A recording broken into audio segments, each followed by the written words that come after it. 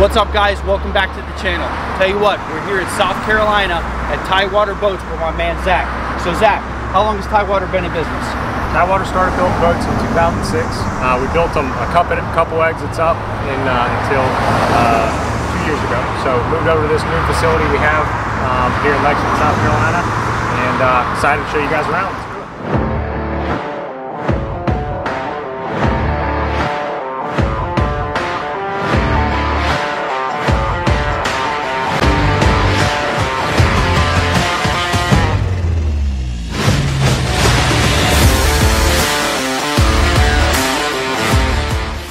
Is an orange mold. We've got ability to stack these molds vertical and basically keep them all inside. So behind me you'll see a little bit of mold maintenance. If there's ever a mark or a blemish on a mold, you know, that's something that we want to get fixed. Otherwise it's going to be a repair on each boat. Okay. For you, since you've never been in a boat plant, think of these molds like a cupcake tray. All right. Take a cupcake tray, you put your paper in. First we're going to put our gel coat in. Okay. Next you would put a filling in a cupcake. We're going to put resin and glass in there. You pull that cupcake out of a tray, pull a boat out of a mold, okay? Seems like a silly example, but it's definitely gonna help you as we go through it, okay? So we've got an individual stringer for every single model. What you'll see from a lot of manufacturers, they'll have 3 or 4 stringers that they choose to cut, shape, and fit into each boat, okay? We do an individual stringer for every model, so there's no guesswork for the guys. And what a stringer is your backbone or spine of your boat. So one of the things from the old facility, and what you'll see in a lot of boat manufacturers, Alan, you can probably confirm this. You'll see basically just curtains for a lot of boat builders that are spraying in a gel coat area. Doesn't really matter where you go. This is going to be as nice of a gel coat area as anywhere in the country. We've got 4 booths, big bright areas to paint in, which we'll go show you. And we've got full doors that close, moving a lot of air out. We can slide this way, and I'll show you. So here's a 29. To kind of give you an idea of size. That's obviously a Cabo bottom, so we're probably doing an inverse Cabo. It's been real popular, is what you're seeing now, those inverse colors on the bottom and then white on the sides, or either a different color there, but gel coat thickness is very important, right? So having experience on a gel coat gun is key. We're going to do 3 different passes of 7 to 9 millimeters, so it's what we're looking for. And one of the things I learned, 5 years ago when I first got involved with this, is too thick of gel coat is just as bad as too thin, right? So you've got to allow for that glass to flex underneath the gel coat. So being in that 20 to 22 mils range is very important to us, and having experience on that gun is what we have back here. This is a new model for this past year. It's a 25 Tidewater Performance Cat Raptor. Okay, so what the black you see right there is actually a barrier coat that we put on there. So an example of this would be in the bass boat world. Would use little strips of this to where the boat's always going to sit on the trailer. Okay, we're going to put a barrier coat across the entire bottom and up a little bit of the sides of the boat. We don't know if it's sitting in the water, on bunks, in a dry storage, wherever it may be. So we want that protection, or extra air protection, along that entire bottom of the boat. So we do that on all models. Gel, then barrier coat. Yep, finalized barrier. Here's a 25-foot bay boat, so 2,500 Carolina Bay. Coming into the starting process of lamination, right? So we've done the gel coat, we've done a barrier coat. We're going to do an initial skin coat right here, which is basically industry standard how everybody starts that lamination process.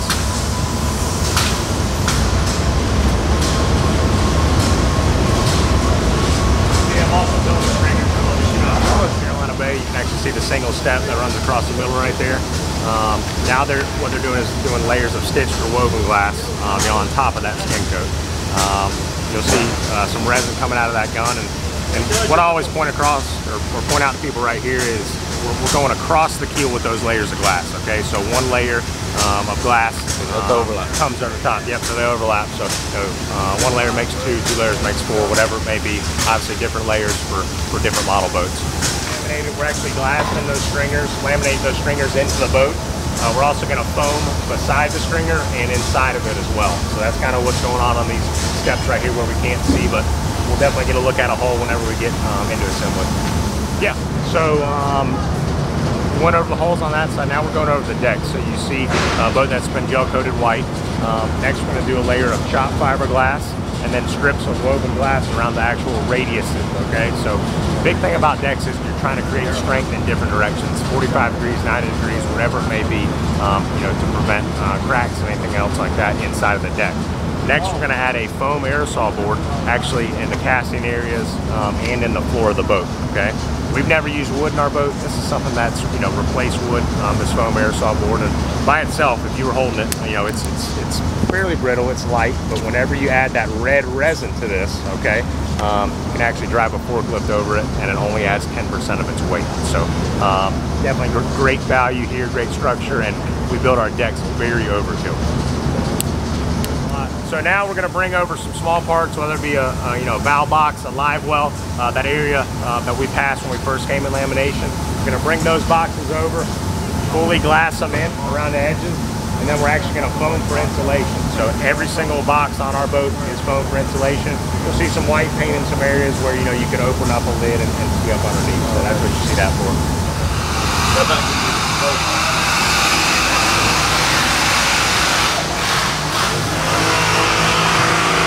So coming in, you know, from lamination area to assembly, what we've got in this area is an area where we can do air conditioning and heat for the employees. So a climate controlled area, be about 78 degrees in here during the summer months. So great environment for these guys to work in. A lot of moving parts when we first come in. You can actually see our flagship right there, the new 380, in that full black color. So just came through lamination and is starting the process into assembly. On the left side of the facility, you'll see a custom line, or our custom hardware section. These boats are going to be built a lot more in their individual cells as they come through the plant. On the right side, which we'll go over in a second, is more of our assembly line manufacturing, which will include 23 feet and down on that side. All right, so here's a deck that's getting ready to be cast. Obviously, we saw you know, some of the hardware going on back there of the hull, trim tab, stuff like that. What we've got going in here, and what we have to use is physical rod tubes, okay? Since we're going to foam up the sides of the boat, we've got to make sure everything's plumbed, whether it be a cup holder, a rod holder, anything like that. We're actually going to drain out on top of the deck, and then it'll drain through the scuppers, okay? So, you know, nothing is being plumbed into the bilge area, which you'll see on some boats. We've also got these physical rod tubes here that work great on the side.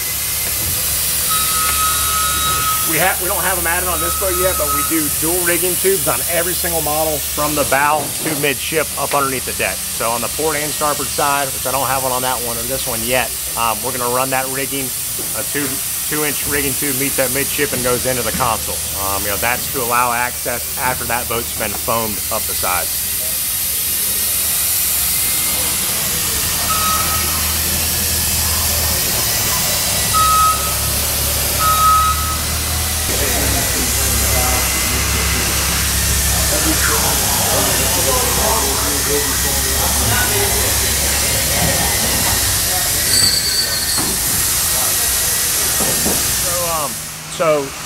All right, so what we've got here is we've capped the boat. Obviously, rub rail's gone on. Next step for us is we're going to actually foam up the sides of the boat. Okay, so that's what we've been discussing, is the different stages of foam. So what you'll see is some areas, rod holders, you know, speaker holes, stuff like that hadn't been put in there yet. The foam gun right here is behind you, and this employee is going to actually have a count, you know, for each boat. Okay, he knows, you know, whether this be a 198 or a 210 actually right here, he knows he's got to put 8 seconds of foam, 10 seconds back here. Whatever we do right here is we'll get a chance. You can actually feel some foam has been put in this one. It's still warm right here, but you know, we can bang on the side of the boat that hadn't, and then bang on one further down the line, and you can feel that difference obviously by banging, but really when you're inside of the boat, you doesn't get that shudder, that hollow sound as we're running on. So very important to us. Okay, so working towards kind of the end of the assembly line, you'll see consoles, key tops going in, obviously motors being hung as well. You'll see markings on the side of the boats, buff, sand, scratch, whatever it may be. You know, that's our job to obviously mark them and get them fixed. So you'll see them marked. They will do some finish work, and then they'll mark them again. So quality, Jelco guys have been in it for 25 plus years, so a lot of experience as far as this quality control steps taken towards the end of the line. 10-page checklist with each boat as well, so mechanical and electrical they're going to be going over as well.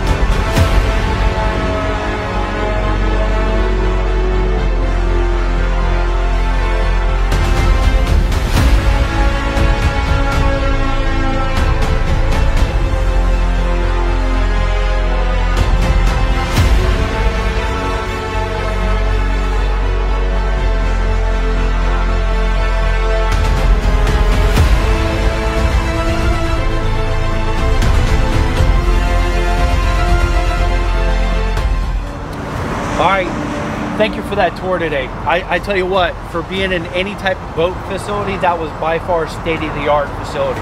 So, and again, I appreciate everything that you've done so far in Tidewater themselves. And if you guys are in the market for looking for a Tidewater boat, step down to see my boys down there at Ryco Marine in Fort Myers. Appreciate you coming by, guys. I appreciate it. Thank you so much.